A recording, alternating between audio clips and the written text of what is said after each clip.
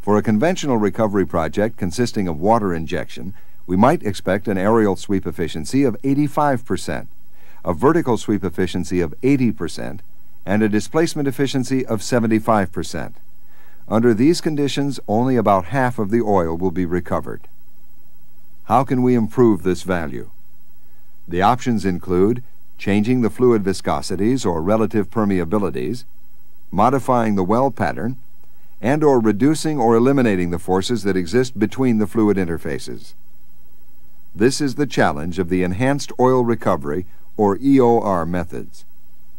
These methods can be divided into three major classes: chemical processes, thermal processes, and those that rely on a miscible displacement process.